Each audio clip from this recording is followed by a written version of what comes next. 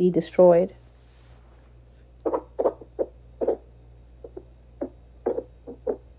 You will not be able to tolerate each other on a day-to-day level. You will not be able to let one another speak. You will hate each other. You will be intolerant of each other. You will lack patience with one another. Your words will be distorted in the hearing of one another. You will hate yourselves. You will despise yourselves one to another. You will despise the other person's thinking, the other person's thinking process,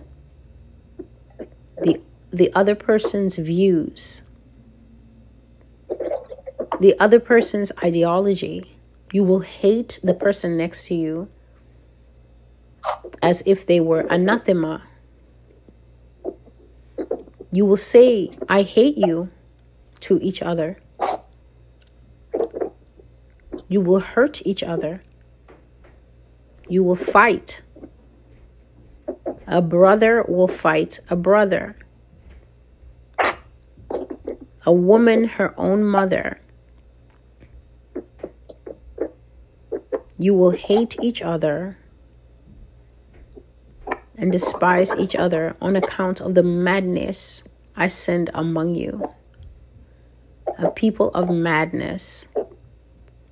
That is you, United States of America. Thus saith the Lord. Your times are upon you. Your times are coming upon you with so much swiftness, so much vitriol, so much violence in the streets of America. So much damage to property. You will be lighting cars on fire in this country in a way that hasn't been done for decades. Not since the civil rights riots of the United States. Not since the civil rights movement have there been so much outward show of violence.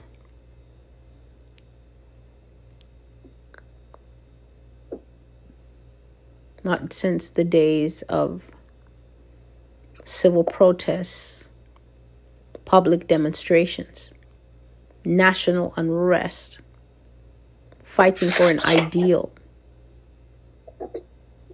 So you will fight yourselves and destroy your democracy that you worship. You will destroy this democracy that you worship. It's a god to you. It's a god that you worship. It's a god to you. You exalt it above my word. You push so hard to be free. You're so fearful of not having freedom. But this is the very thing I will take from you. You will be shackled up. You will be bound up by harsh laws and decrees.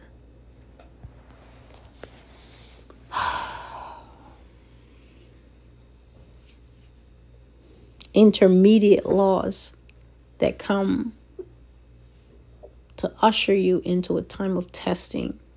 Intermediate laws. Something like a bridge. Bridging laws. Bridging laws that are going to take us from the system of laws that we have right now, the laws that we know, the existing codex of law, sort of like a temporary measure, almost something like the mandates that we had to live through with 2020, abridgment laws. Not quite official, but also not illegal. Can't say it's illegal, but it's just not official. It's just not done the right way. But because it's not illegal, you can't really challenge it. You can't really strike it down. You can't really go to court and win.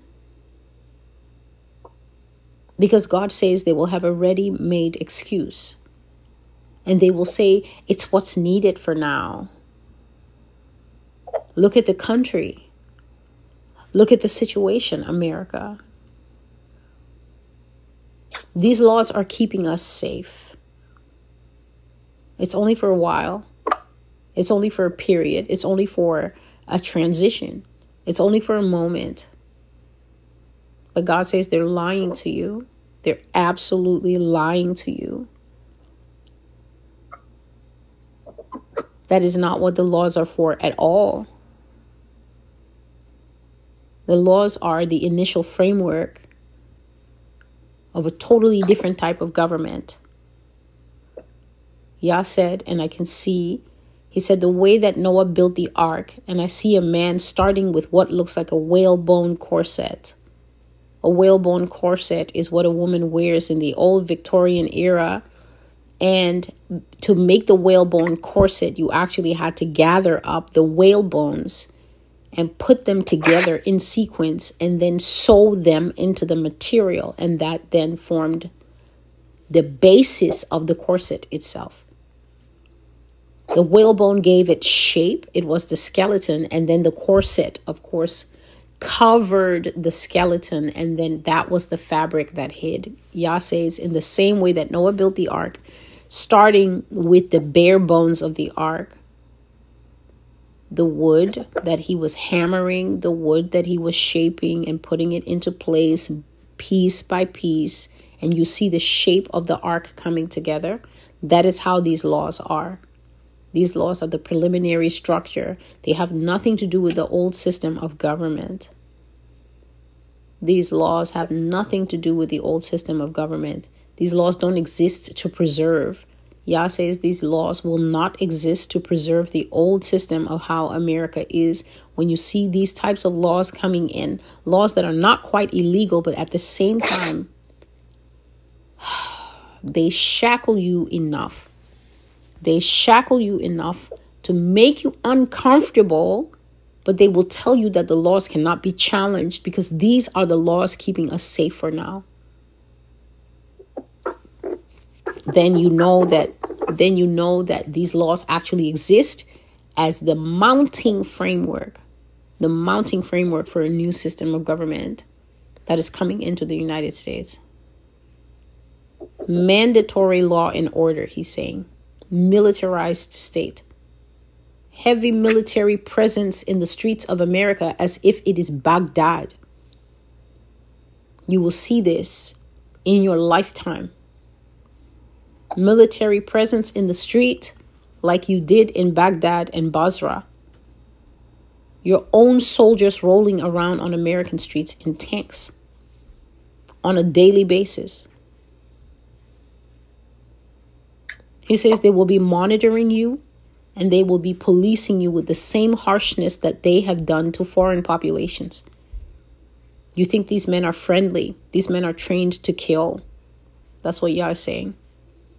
You think an American soldier is a friendly person, you would call him a friendly. Yah says these men are not friendly. They are subjected to harsh training conditions. They're trained to kill. They shoot to kill. They are not friendly. They're not approachable, God says. These people will be cold to you. You will feel so rejected. You will feel so confused. You will feel so dazed. You will feel so afraid when you talk to an American soldier and he looks at you as though you are less than nothing. Emotionally detached. They will not feel any rapport with you.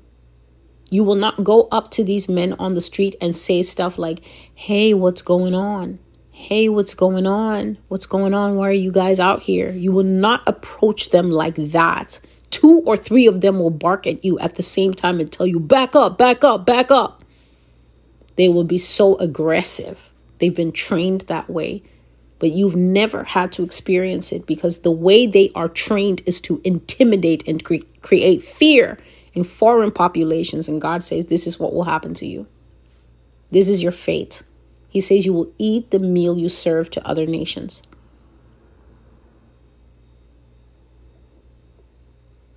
What you serve to other nations, America, you are now going to consume it. It's going to be your future.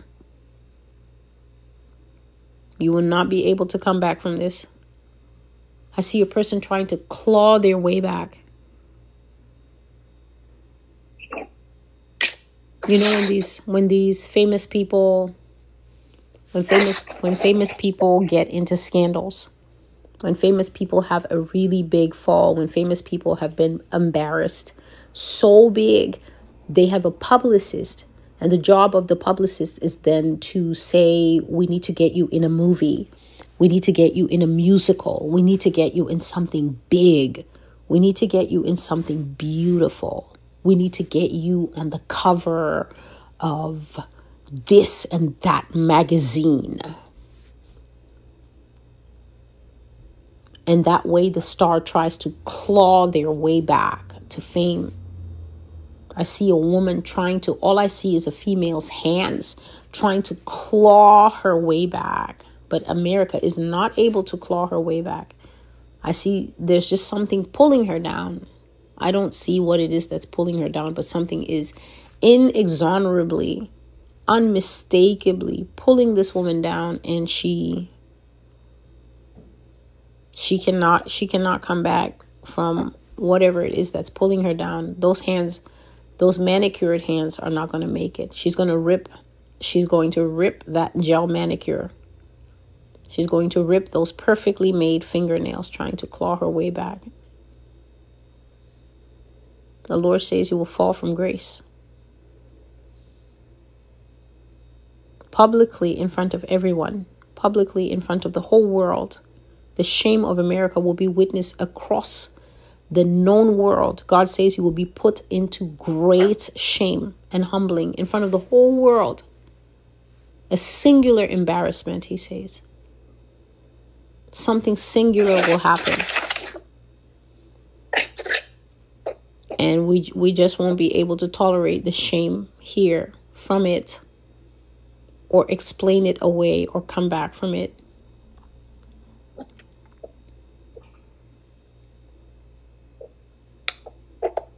The Lord says this is the way of things for the wicked. The wicked will be put into silence. The wicked will be put to shame. The Lord says the wicked will be humbled and made to stand like a child in the corner. You will not be able to have the same kind of influence that you have enjoyed always. You will not be able to enter into a room as an American and command the room internationally or on a personal level as an object of mockery. You will have to hide away in a corner.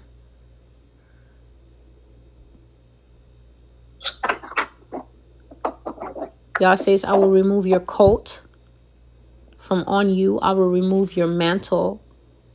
I will remove your covering. I will remove my hand from on you. And you will not have anyone to cover you anymore for the things that you have done. No one will make excuses for you anymore.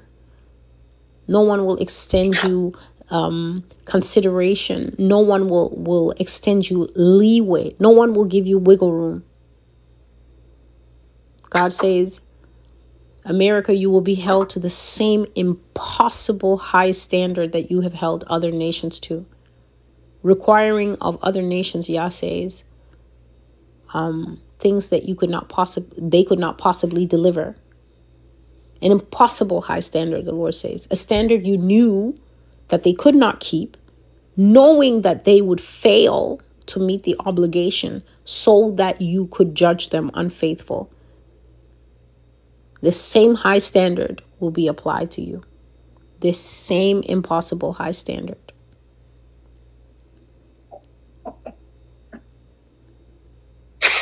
Impossible to meet, impossible to keep. You will fall from grace. Yah says you will be a pariah. Embarrassing. Ashamed everywhere you go.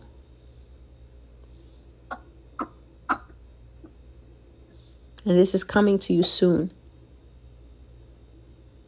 An international humbling. This is coming to you very soon. You will be humbled in the international space. Something is going to happen and America is going to look ashamed. A public scandal, a shame. Between countries. This is not an internal shame. This is not when something happens here. A local breaking story. And then other people only look and they watch our news and they watch us trying to handle our things. No. Yah says this one will happen out of your backyard.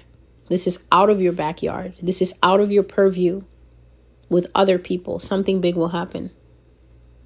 And America will look embarrassed. America will look bad. A shaming scandal. As only the start of your problems, the start of your woes, the start of your great international embarrassments. Your great international embarrassments. This is with an S. This is plural. Many faux pas. Many hot mics. Many wrong statements. Words that should not be said. And then you lose favor. You upset the wrong people. You upset powerful people. You lose favor. You lose friendship. You lose alliances. You lose deals. You're not going to be in the room anymore. This is what God is saying. They won't invite you into the rooms anymore. I see people having closed sessions without the United States present, which is just almost inconceivable. They'll meet together and they won't invite you there. They'll meet together and they won't ask you to come. They won't even grace you with an invitation once things get bad enough. You will not be invited. You will not be asked to attend.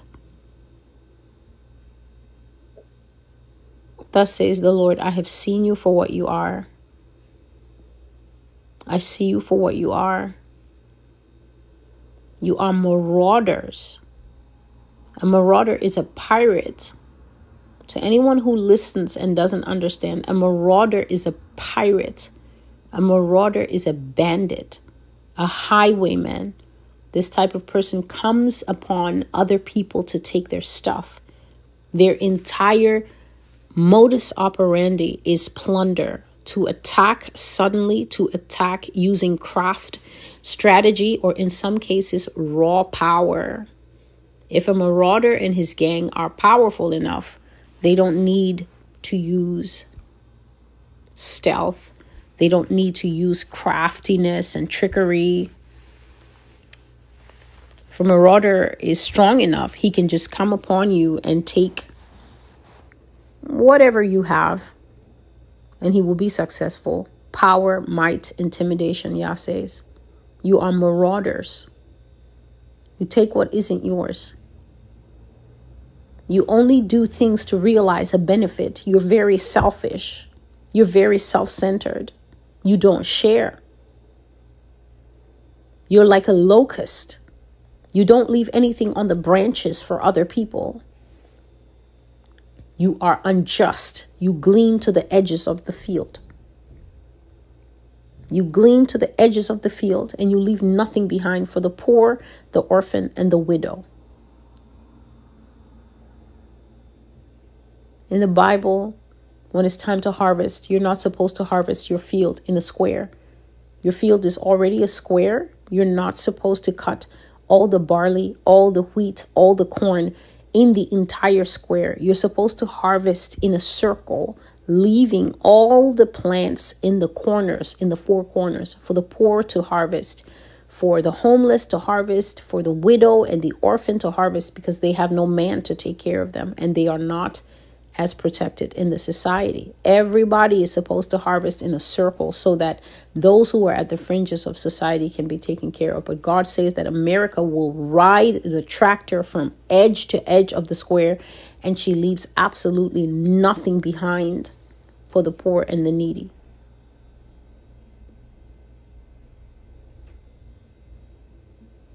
You don't know how to share. You're selfish. You only think of yourself.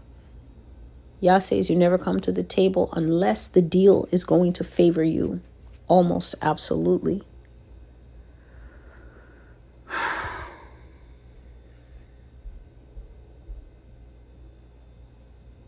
Just go out and tell them what I said.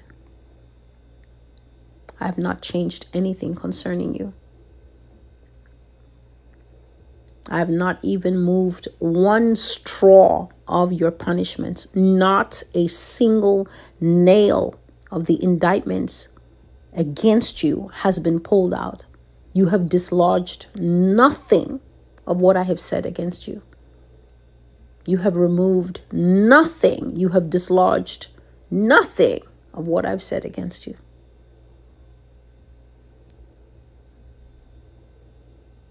This is what I'm saying to you now. That I will come upon you of a sudden. Suddenly, I will come upon you. And you will not know from where I am coming. You will not know from where the blow will be struck. A heart-heavy blow. You will wear black in this nation. And you will mourn. You will weep. You will cry. You will lament. You will feel like your heart is torn from your body. You will feel as if you've lost your child. You will surely cry in America. You have made many women cry. You have made mothers wail. You also will wail. You also will cry. You also will lament. You also will beat your breast because you will lack understanding about why. You will say why. You will ask why. And there will be none to tender for you an explanation. You have rolled the dice one too many times.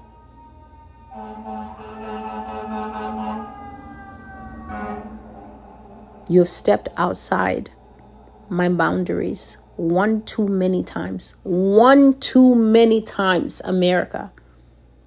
You have kicked against the goads. You have pushed open the fence and found your way outside into the field. You will wear the black.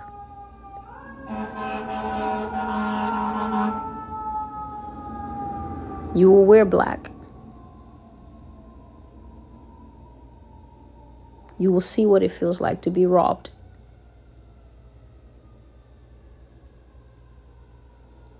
You will know what it feels like to be robbed of what you hold dear. This is the will of God. This is the word of the Lord.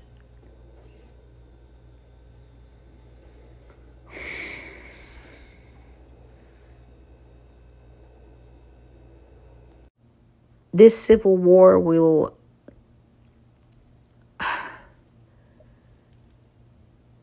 dressed militias,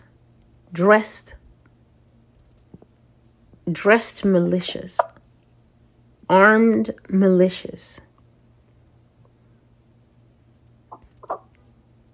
independently armed.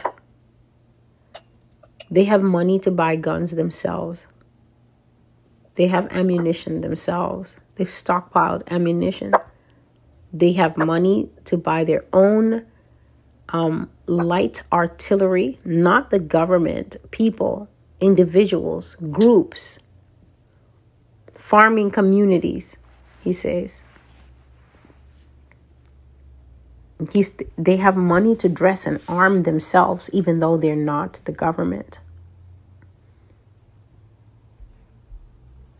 And these people, they will be fighting hand-to-hand combat in some situations, guerrilla-style warfare in some situations.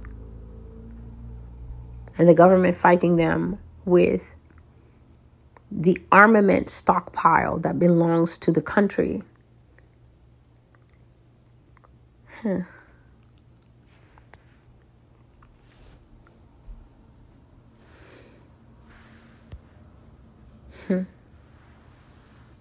Lord.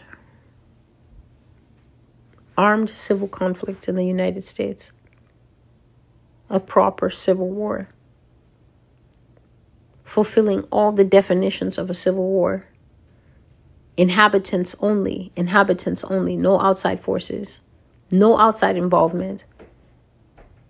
The world shocked, the world watching in amazement as an armed civil conflict breaks out in the United States.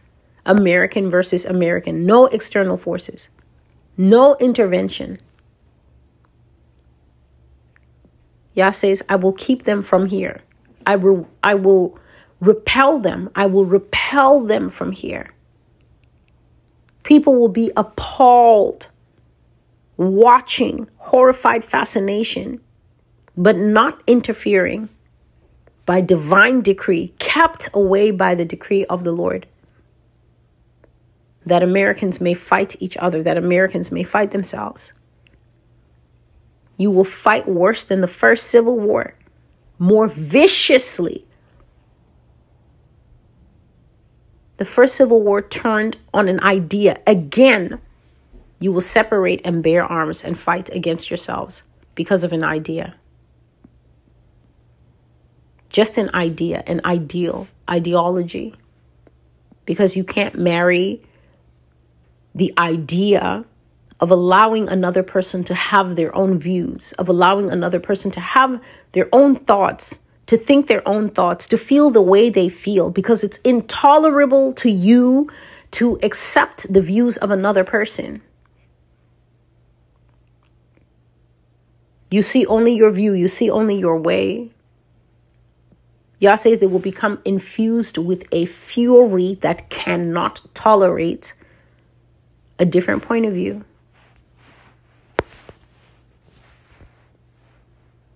Imagine shooting yourselves over thoughts. Over thoughts. You're not fighting for needs. You're not fighting because you lack anything. You're not fighting because you can't get services, because you can't get goods. You fight over ideas, thoughts, expressions of beliefs coming out of one another. You cannot bear it and tolerate it. Madness operating in the population of this country until they pick up weapons and begin to shoot each other for their individual beliefs. It's incredible. I see war all through the territories of the United States, spreading like a bushfire, spreading like a brush fire, civil unrest, civil conflict, marching in the streets, loud protests, loud noise, viciousness in certain communities, gender-based violence, racially motivated violence. White versus black, black versus Latino. Like that.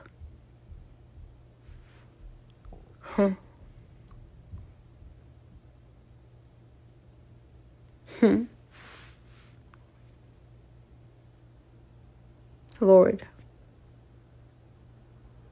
have mercy. It's not going to be a question of mercy. It's not about that. Hear what the Lord says. You have refused mercy. When I handed it to you, you rejected it. You said you didn't want it. You said you knew better. You had a better way. You had a better plan. You refused my mercy.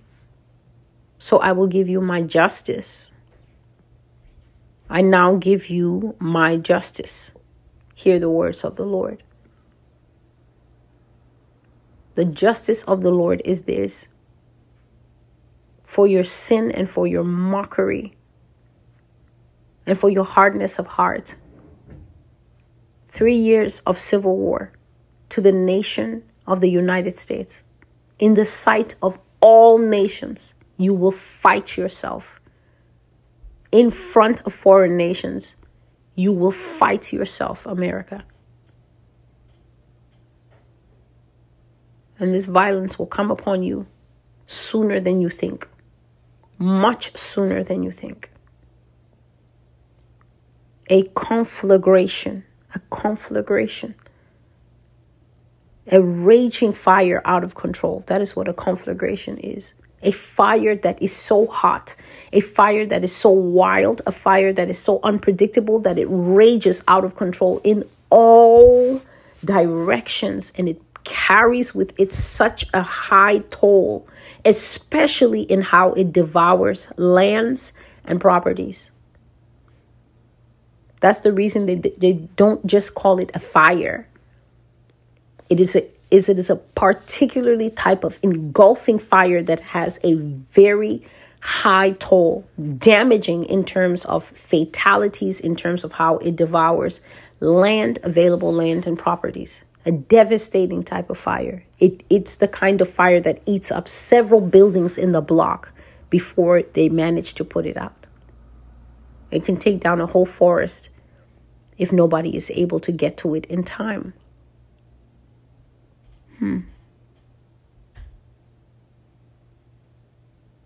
Lord,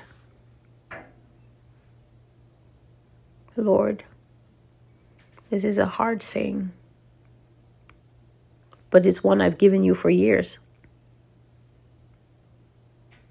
It is one that I've given you for years.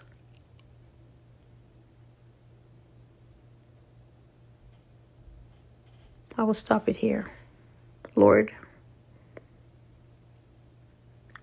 this is the word of the Lord to you, America.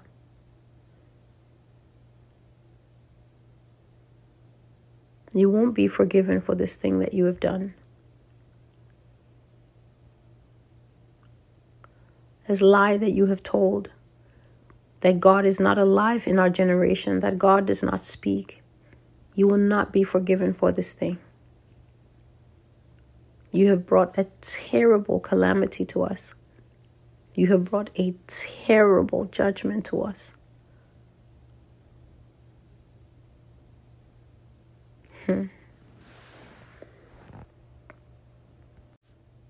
A civil war of great proportions, an engulfing war.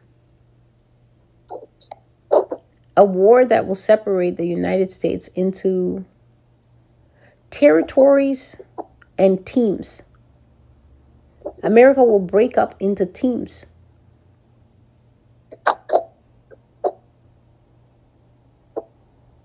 America will break up into sheltered lands and bad lands and government-occupied lands. Just like some type of Hunger Games.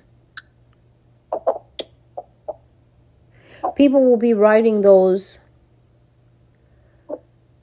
Is it called a utility bike? An off-road utility vehicle? Something like a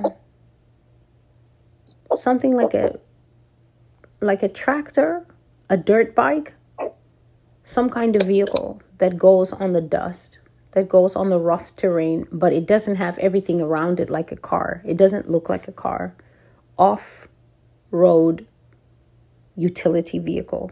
Let's call it that. People will be riding that. People will have guns. People will have sunglasses. People will have hats. People will have stubble. People will have camel pants and dark olive green shirts or tan shirts. Desert Storm people, God is saying. Desert Storm veterans are going to come out to fight. Iraq War people will be very active, to not lose their freedom, to not lose their autonomy to the government, because the government will become so bloated, and the government will become so greedy, and the government will become so vengeful, and the government will become so overreaching and so out of control. The U.S. government is going to become punch drunk on power. The U.S. government power system, these people are going to completely depart from absolutely everything that is contained in the Constitution. The Constitution will be just like, the Constitution will be like that paper that you use to wrap gifts before you put it in the gift bag, that tissue paper, just totally inconsequential, the Lord saying. It's not going to mean anything.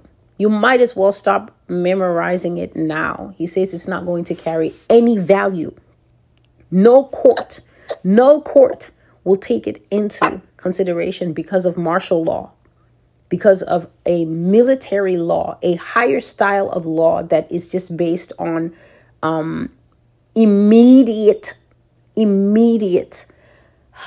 it's not violence, immediate verdict. Immediately they bring you to court. They will judge you right there. They will sentence you right there. If they catch you as an insurrectionist, if they catch you as what will be called rebels, enemies of the state, immediate justice. You will get immediate justice. They bring you to court. They accuse you. They sentence you right there. Sentence is death. Sentence is public hanging. Sentence is to be made an example of. There's no back and forth. I need to speak to my client. Nothing. If they catch you, they will sentence you right there and make an example of you as an enemy of the state, as a treasonous person, as a rebel. Yah says the government will be bloated, the government will be fat, and the government will be dripping with the blood of the people in the country. Responsible for many deaths. The U.S. government will put many people to death.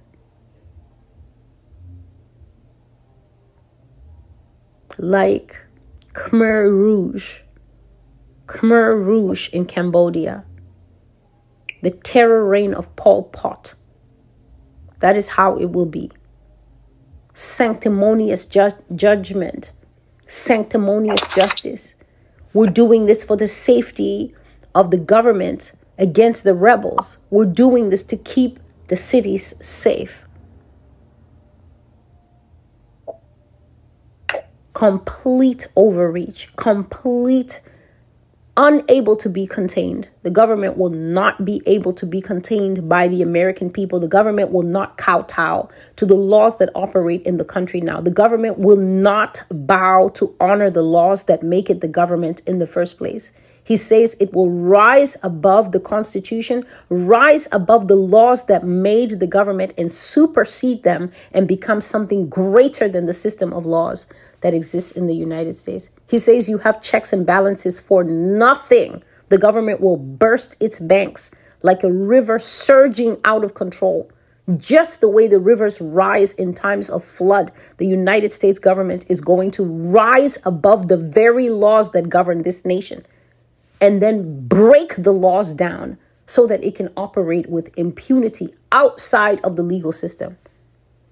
You will not have anything called a lawyer anymore, or a criminal justice system, or a justice system at all. You will have a military tribunal kind of government. People sitting in robes that will just say guilty. The penalty is death, like Hunger Games.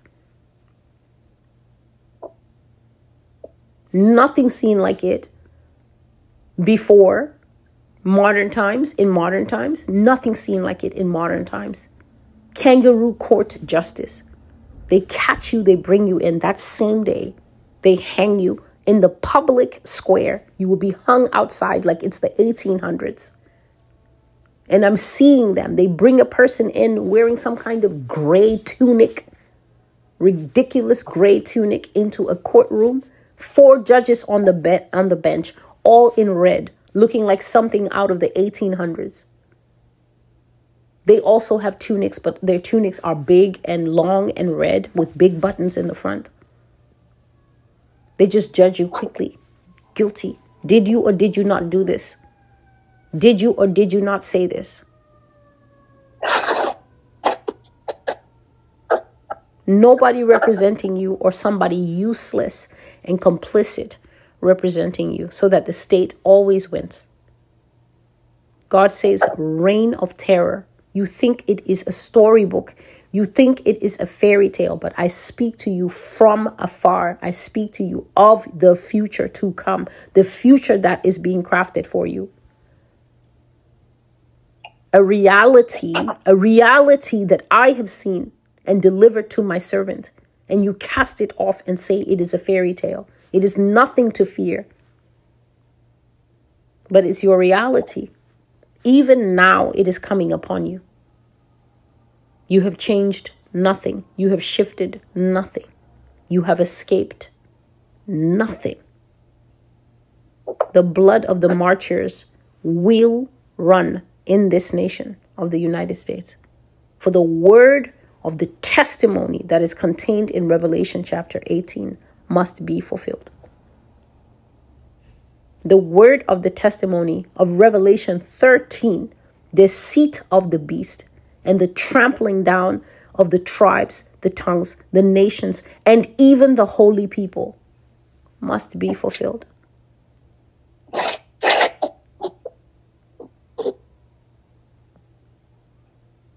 Before Russia ever comes here, you will fight a war here. You will fight a war here. Before any invasion, before any secret attack, before anything, you will fight here among yourselves. As spiritual madness comes upon you and you separate, I just see yeast coming out of bread, which is impossible because you activate the yeast, you put it into the flour, it bakes the bread. How can yeast come out of bread? But God says, I will take the leaven out of you by the things that you suffer. Because you say that you will not suffer, you will suffer. And the yeast, the pride, the elevation that is in your heart, it will come out of you by force. I will take the leaven out of you by force and leave you like these humble flatbreads that they have in the Middle East. They bake their bread. They don't have yeast. It's just very flat. You will not be a risen, puffed up bread. I will draw all the leaven out of you until you become a very humble, flat bread in front of all your sisters and brothers in the nations.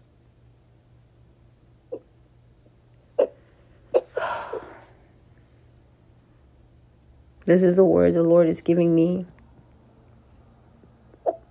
America, because of the things that you do to God, the disrespect, the gullible disrespect. You are so gullible. You are so easily lied to and misled. And you allow people to froth you up like a sea against God, as if you think you can climb into heaven like the Tower of Babel and chastise him.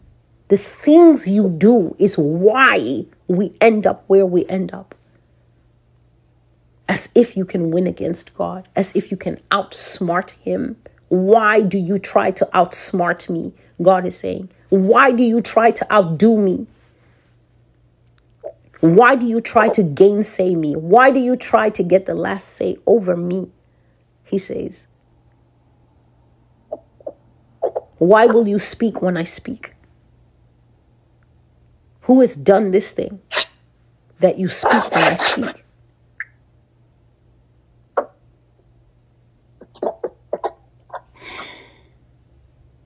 You are a people of calamity and woes. A people of calamity and woes. Calamity meaning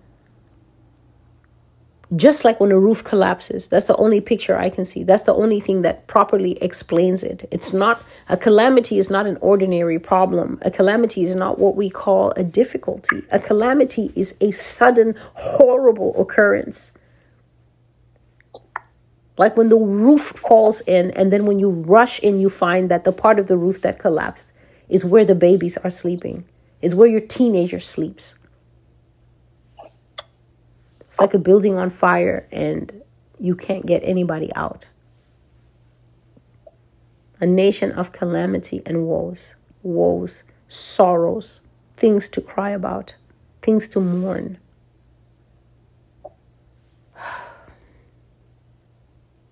The will of the Lord is the will of the Lord. This message has come for a very long time, consistently, the same message across years.